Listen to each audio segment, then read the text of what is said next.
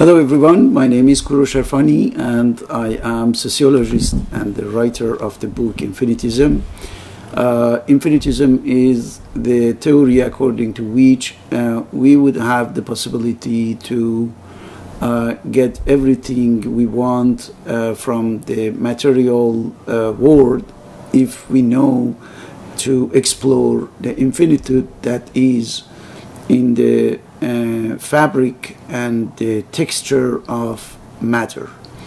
So we said that in order to realize this possibility, we should know better and better the infinity that is going on in the universe. And that's why we need a discipline for that.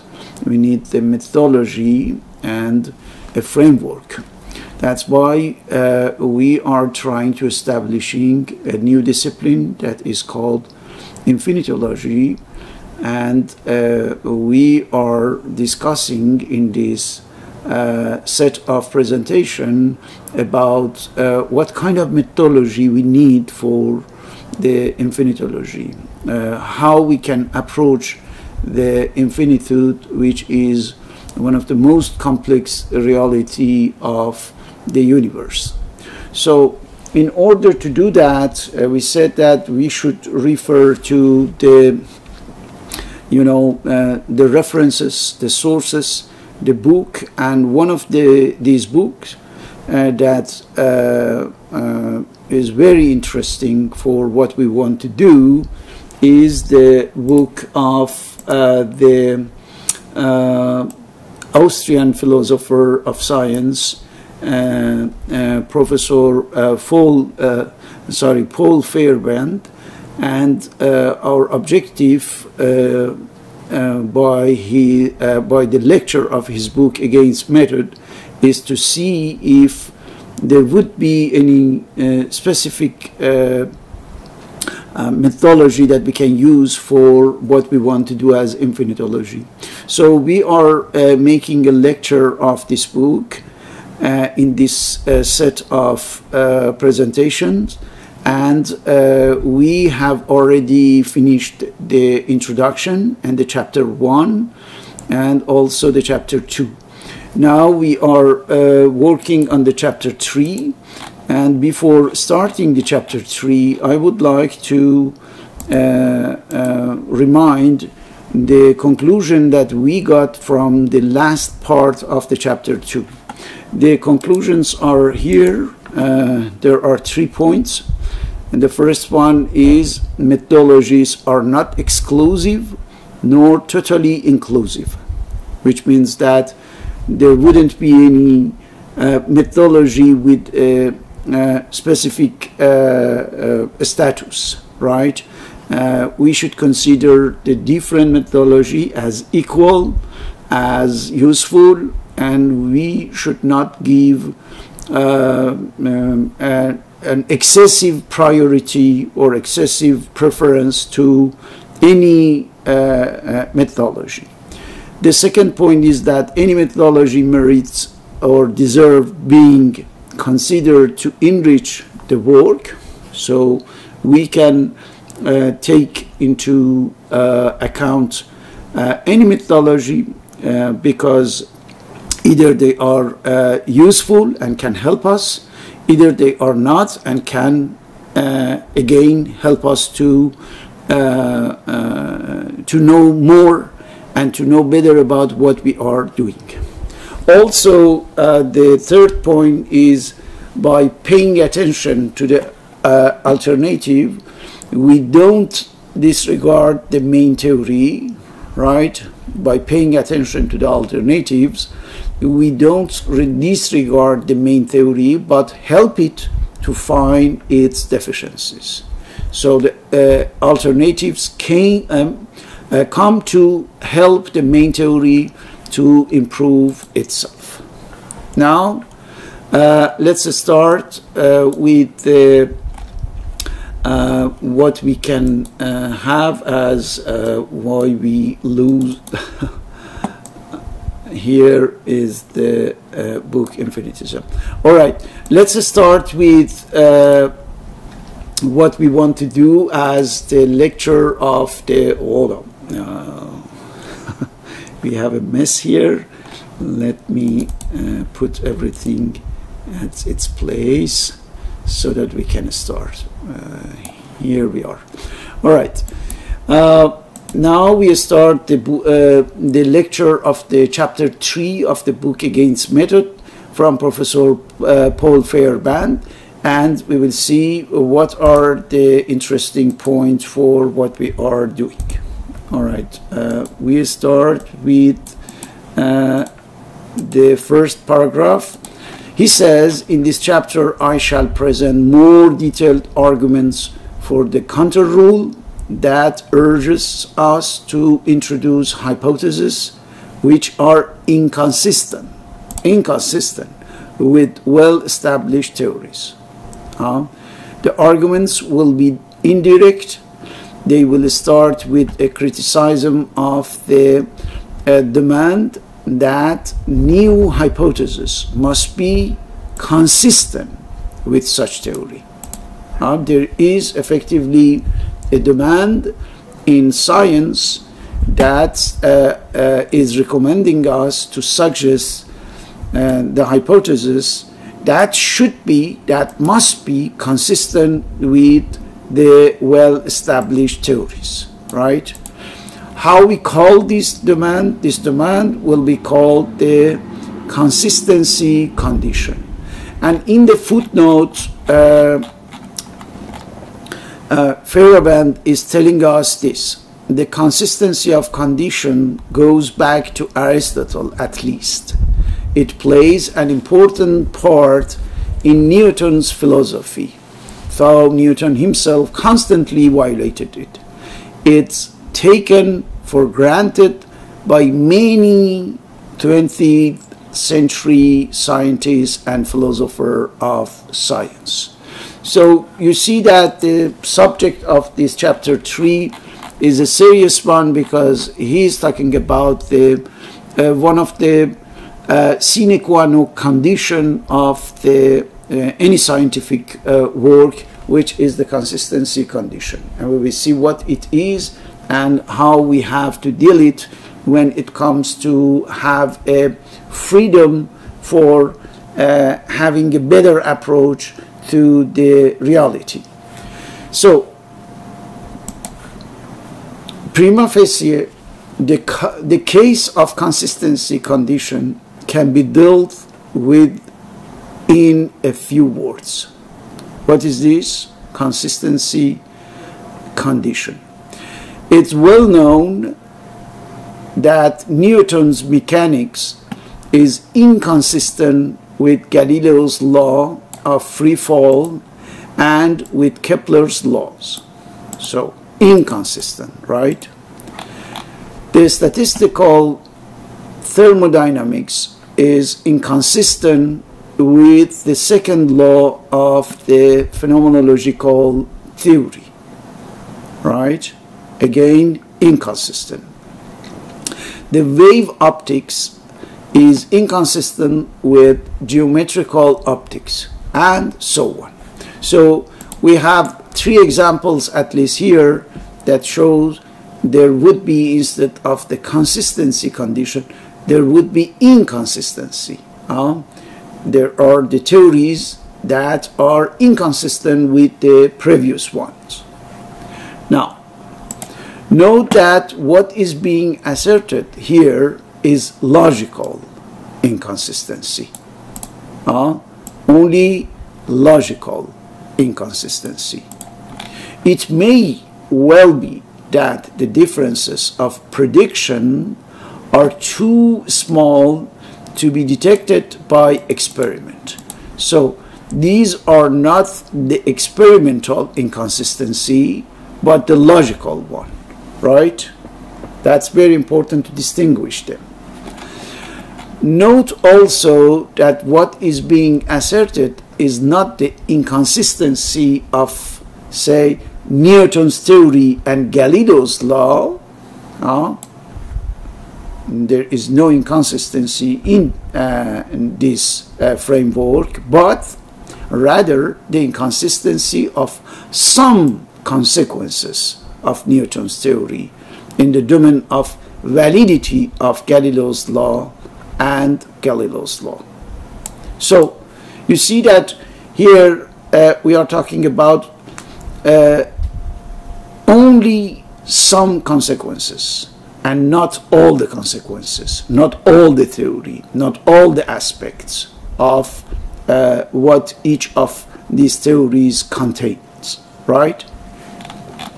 In the last case, the situation is especially clear in the case of the Galileo's law, right? Galileo's law asserts that the acceleration of free fall is a constant, whereas application of Newton's theory to the surface of the Earth gives an acceleration that is not constant. The Galileo's law asserts that the acceleration of free fall is constant. When you go with the Newton theories, you see that this acceleration is not really constant when it's a question of the surface of Earth. Why? Because this speed is decreasing. Is not constant, but it decreases also imperceptibly with the distance from the center of the Earth. So we see that it's a question of a difference in the reality, in the facts. Now, to speak more abstractly, consider a theory to Tiprin that successfully describes the situation inside the domain Tiprin. So Tiprin agrees with a finite number of observations. For example, we take this finite number of observation as f, and it agrees with this observation inside a margin of error m. Now, any alternative that contradicts Tiprin outside f, outside the finite number of observation, but inside of the margin, is supported by exactly the same observation and is therefore acceptable if Tiprin was acceptable, right? So he says that I shall assume that f, which means the finite number of observation, are the only observations made. There is no other observation, right? So now, what is the output? The consistency condition is much less tolerant, right? Much less tolerant, which means that we cannot, with the consistency condition, we cannot accept such a hypothetical case, right? With this kind of margin of error for a finite number of observation, if there is any lag, if there is any differences, any discrepancies, right? So the consistency condition is much less tolerant. It eliminates a theory or hypothesis. Why? Not because it disagrees with the facts, because we saw that the facts are such that we can accept that, we can approve that, right? It's not because of this. It eliminates it because it disagrees with another theory. With a theory, with which theory? With a theory whose confirming instances it shares, which means that this condition, this consistency condition, is refuting another theory. Why? Because this new theory is not sharing completely the confirming instances that are similar with the old theory, right? So that's why the new theory is refused, is disapproved. So when the consistency condition is doing that, what does it make? It thereby makes the as yet untested part of that theory a measure of validity, right? Which means that the theory that is considered as the well-established theory has a untested part, right? But we are taking it as the indicator of the measurement. Of measurement of what? Of validity of this new theory. So, what is the real judgment? What is the factual situation about these two theories? Here we have the answer. The only difference between such a measure and the more recent theory is age and familiarity. You see, here it's a question of the tradition. It's a question of establishment, the fact that a theory is well established or not. So that's why Professor Feyerabend is telling us, had the younger theory been there first, then the consistency condition would have worked in its favor, right? If only it had this chance of having been suggested before the well-established theory. So the first, which means the old one, the first adequate theory has the right of priority over equally adequate aftercomers. And we should know that we have this situation almost everywhere. Even in the social science, because as a sociologist I know that, in the social science we have a new work that comes with a lot of interesting and original ideas, you know, but the jury, the professors, the academics refuse this new work. Why? Because they said that you didn't reproduce the well-established theory of sociology in your work. This is something completely new, and we cannot accept that. So if you want that your thesis, for example, is accepted by the academics, so you have to somehow insert in your work those familiar theory, right? Those old theories that can help to the academics, those who want to judge your work, to have, you know, some indicators that you are in the same tradition, you are in the same, you know, streamline, and then they can approve that. They can approve your work. Otherwise, no. So that's why once a theory is really institutionalized in the academic sphere, it's very hard to shake it, to move it. Why? Because thousands and thousands of students have to just reproduce it mechanically somehow in order to just to be graduated, not to suggest any new idea.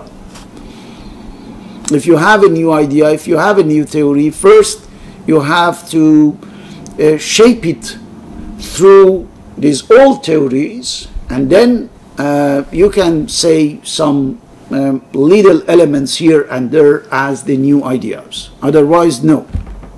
You know, and it's very, very unfortunate. Now, in this respect, the effect of the consistency condition is rather similar to the effect of the more traditional methods of transcendental deduction, analysis of essence, and phenomenological analysis, linguistic analysis. You know, all the traditional form of analysis, right? So we are doing the same thing. Even though we are so-called modern approach, modern methodology, but if we are doing so, if we are judging the new theories based on this closeness to the old theories, therefore we are doing the same thing that these traditional methods, right? So that's why Professor Feyerabend says it contributes to the preservation of the old and familiar, not because of any inherent advantage in it, but because it's old and familiar. And that's all, because we knew that, because it's there for decades or centuries. So we have to respect that. You know? So this is not the only instance where on closer inspection a rather surprising similarity emerged between modern empiricism and some of the school philosophies it attacks, right? Which means that on behalf of science, we are doing the same approach. We are doing the same job that did the old philosophical schools, for example. Now it seems to me that these brief considerations, although leading to an interesting tactical criticism of the consistency condition and to some first shreds of support for counter-induction, do not yet go to the heart of the matter, right? Because that's the objective. He's trying to give the credibility to the counter-induction. But he says that until now in this chapter 3, I didn't yet go through the core of the topic. So what are the use of these suggested example? They show that an alternative to the accepted point of view, which shares its confirming instances, cannot be eliminated by factual reasoning, right? If you want to suggest an alternative for a well-established theories, you can be sure that your alternative theory cannot be really eliminated by factual reasoning, right? They do not show that such an alternative is acceptable. So what they show, and even less do they show that it should be used. They cannot prove anything by demonstration, if you want. It's bad enough a defender of the consistency condition might point out that the accepted view does not possess full empirical support, right? It's not question really of the empirical deficiency for the new alternative, for the new theories. Adding new theories of an equally unsatisfactory character will not improve the situation. You cannot say that the other theory couldn't approve it and the new one neither. So we are in kind of impasse. It doesn't improve the situation. Nor is there much sense in trying to replace the accepted theories by some of their possible alternatives. So if you say that, all right, we will put aside the old one and take into account the new ones. So it doesn't help neither. Such replacement will be no easy matter. Why? Because a new formalism may have to be learned and familiar problems may have to be calculated in a new way. So how we can do that? how we can elaborate a new formalism, right? So that's the solution. Textbook must be rewritten, university curricula readjusted, experimental results reinterpreted. So if we do so, what will be the result of all of this? Another theory which from an empirical standpoint has no advantage whatsoever over and above the theory it replaces. So which means that we are taking A out and we are replacing by B. But we are attributing, we are assigning the same fake credibility, the same unjustified legitimacy, validity to the new one that we were doing for the former one. Really? So that's why he says the only real improvement, so the defender of the consistency condition will continue, derives from the addition of new facts. You know, so instead of some old statistic, old numbers, you know, we will have the updated data, for example. But it doesn't change anything structurally in the function of the theory. It's a question of updating the data, the information, or some new facts. But look what Professor Feyerabend is telling us about the new fact. Such new facts will either support the current theories or they will force us to modify them by indicating precisely where they go wrong. This is all the function of the new facts. So if they can help us to reconfirm the current theories, so we use for them, or what we have to do is just to readjust them based on where these old theory, these well-established theory had some deficiencies, and now with the help of the new facts we can effectively recompensate these shortages, right? But look the result of both cases. In both cases they will participate real progress and not merely arbitrary change, which means that we are using the data to improve, right? To improve the old theories, to improve the well-established theory. So when we say improve, means improvement, means advance, means progress, right?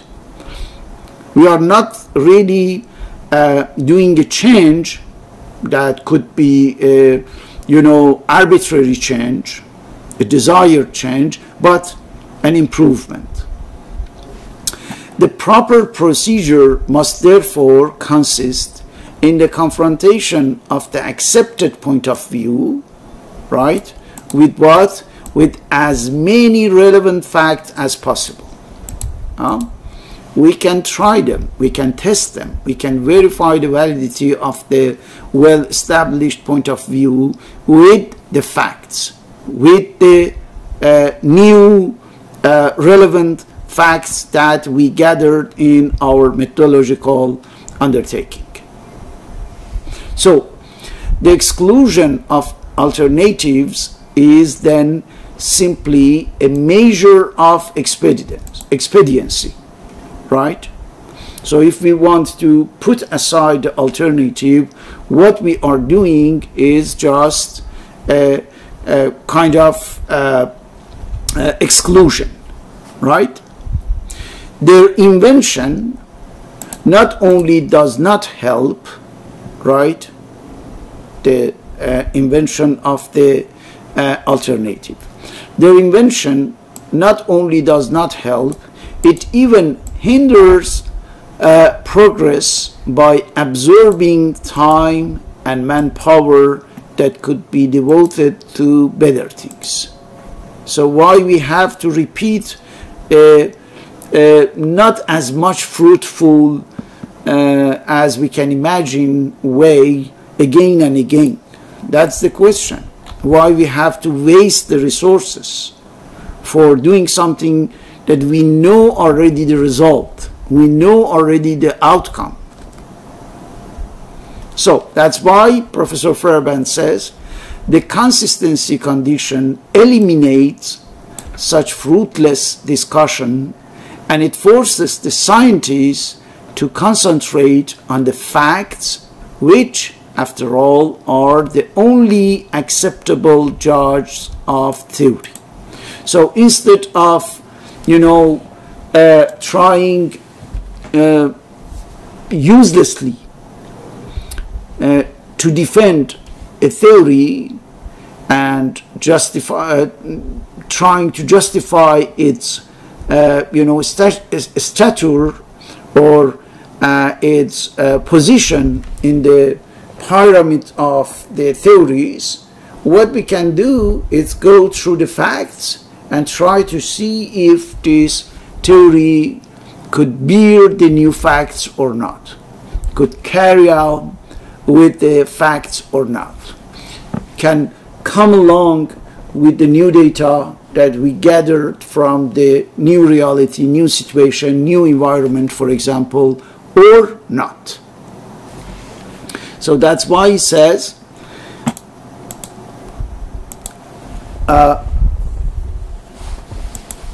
this is how the practicing scientists will defend his concentration on a single theory to the exclusion of empirically possible alternative. Right? So we should avoid that. Why? Because after all, these are only and only facts that they are talking. They are judging a theory. They are measuring up a theory. So we don't need the endless discussions about the validity of a theory, right? Because these discussions are trying to exclude, an empirical approach, which is the main part of the work of the alternatives. So it's worthwhile repeating the reasonable core of this argument. He wants to emphasize on the main idea. Theories should not be changed unless there are pressing reasons for doing so. So what are the pressing reasons? The only pressing reason for changing a theory is disagreement with facts. Not disagreement with another theory, because we can have a lot of theories. But when the facts are denying you, when the facts are untelling you, it means that there is some problems in your theory, in the validity of your theory. So that's why when we start to establish the methodology of our new discipline, Infinitylogy, we should not be worried about saying something that is contradicting the well-established theory about the infinity in physics or in some other fields of science. What we have to take care of is just facts. We should see if our assertion, our theory, our hypothesis is something that is denied and disapproved by the facts or not. If not, we should not be worried about this. We should not be worried about the contradiction of what we are saying with the well-established theory regarding the infinity. So that's why we can read discussion of incompatible facts will therefore lead to progress. About what? Incompatible facts. Incompatibility between facts and theory. Discussion of incompatible hypotheses will not. You know, it's a question of two different point of view and nothing more. So that's why discussion of incompatible fact, yes, it leads to progress, but discussion of incompatible hypothesis, not really. There is no progress for that. That's why it's sound procedure to increase the number of the relevant facts. If we do so, if we discuss the incompatible facts, then we will have more and more the relevant facts regarding the topic of the theory. It's not sound procedure to increase the number of factually adequate but incompatible alternatives, right? So we can talk about a lot of alternatives, but as long as we don't have, you know, the compatibility with the facts, so they are not really, they don't have really any value. So that's why it says one might wish to add that formal improvement, such as increased elegance, simplicity, generality, and coherence should not be excluded, right? When we are discussing the incompatible facts, what we are doing, not only we are increasing the number of relevant facts, but also we are improving the elegancy of the theory, its simplicity, its generality, you know, the extrapolation capability and coherence. But once these improvements have been carried out, the collection of facts for the purpose of the test seems indeed to be the only thing left to the scientist. What it left? The collection of facts, right? We gather a lot of data considered as fact in the framework of a methodological work, and at the end of the day, we have just this one. We have just a bunch of facts, right? And so it is. Provided facts exist and are available independently of whether or not considers alternatives to the theory to be tested, right?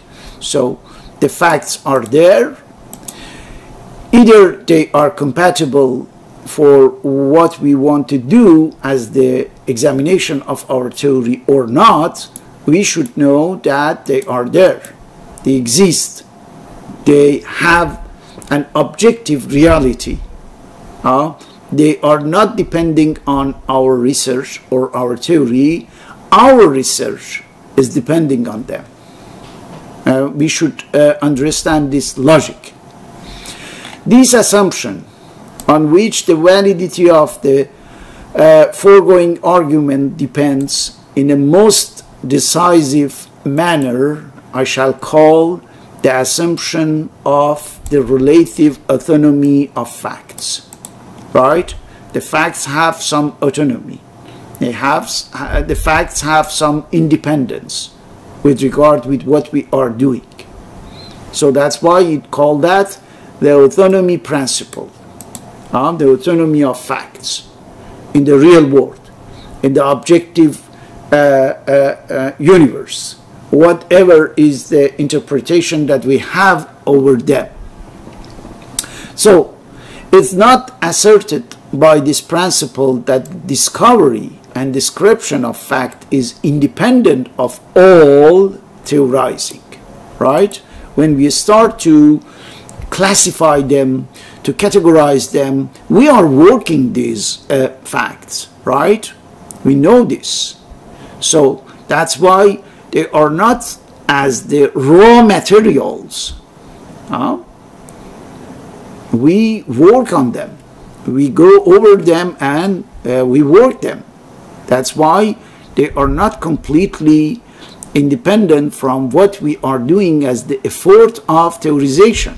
But it's asserted that the facts which belong to the empirical content of some theory are available whether or not one consider alternatives to this theory.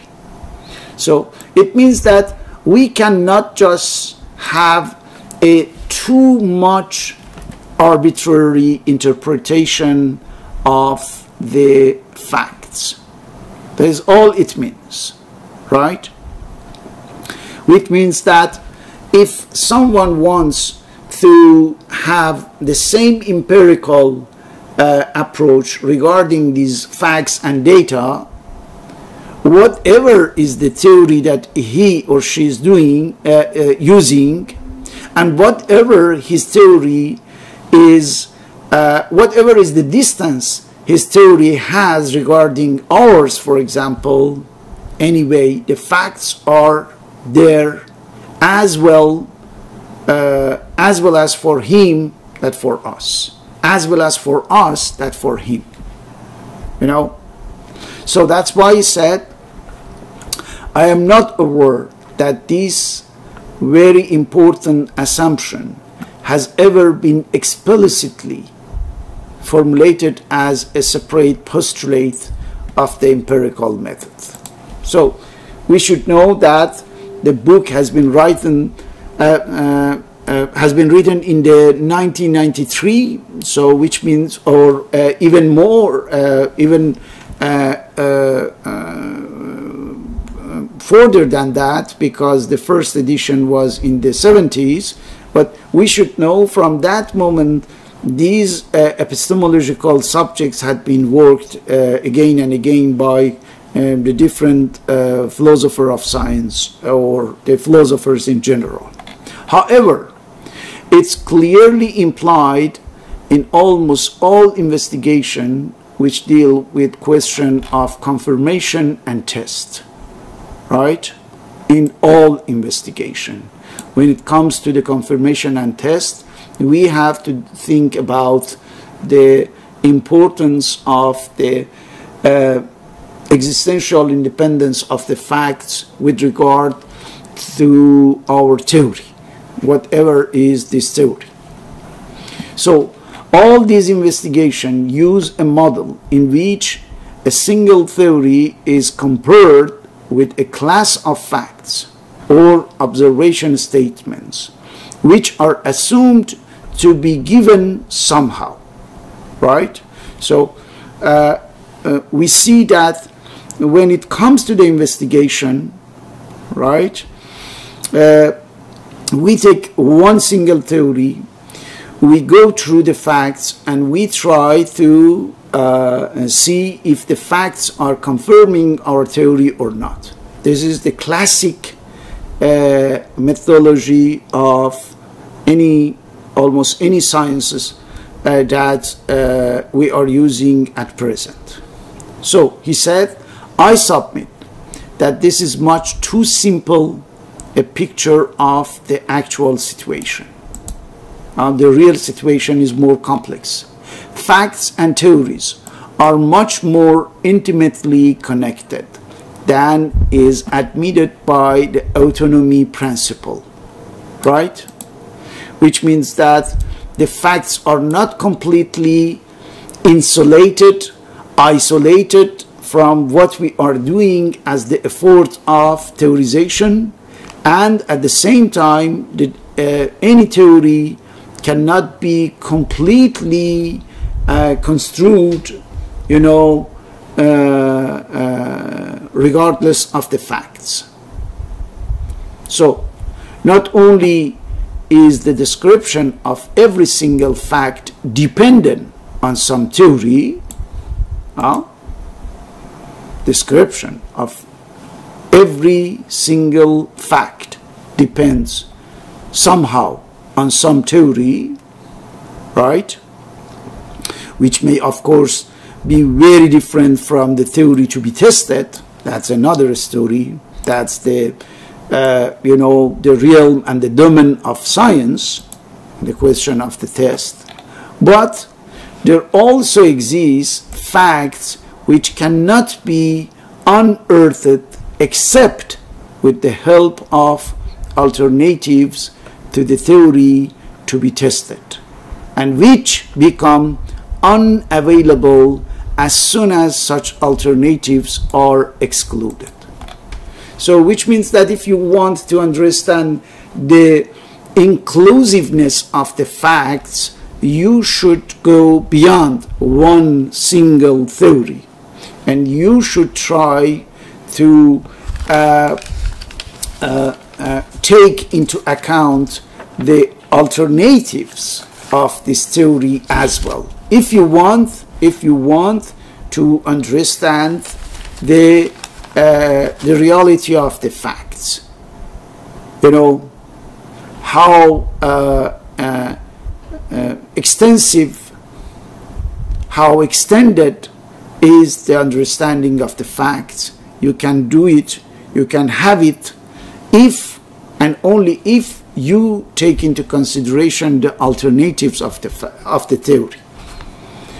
If you are satisfied only with one single theory and you try to put there all the facts, to give a meaning to the facts only and only thanks to one single theory, what you are doing is to running short of the meanings, senses, applications, implications of the facts. So that's why you need the alternative for this theory in order to better understand and to understand the deeper level of the facts, right? So these suggest that the methodological unit to which we must refer when discussing questions of test and empirical content is constituted by a whole set of partly overlapping, factually adequate, but mutually inconsistent theory. You see how the point of view of Professor Feyerabend is somehow, a cross-examination of the fact. If you have one single, lens, you cannot see but through this lens. But if you have several ones, you can see what are the difference of view, what are the different vantage points through the different lenses, right? And these lenses are effectively the alternatives to your main lenses, which is your theory. And what's interesting here is said that we start to better understand when we know that these theories, these set of theories that we are using to have a better understanding of the reality are mutually inconsistent, which means that we avoid to pick only and only the compatible, the consistent theories, right? And even preferably, we should go through the inconsistent, mutually inconsistent theories. And then we will get a better understanding of the empirical efforts that we are doing, and our test of validity of the theory will be even improved. And finally, we can read in this paragraph, in the present chapter, only the barest outlines will be given of such a test model. However, before doing this, I want to discuss an example which shows very clearly the function of alternatives in the discovery of critical facts. So here we have the example that we will study together in the next presentation. All right, we are in the middle of the chapter 3 of the book Against Method from the Professor Paul Feyerabend, and we will continue in the next presentation, the next video, the chapter 3. Thank you very much for watching this video. Bye.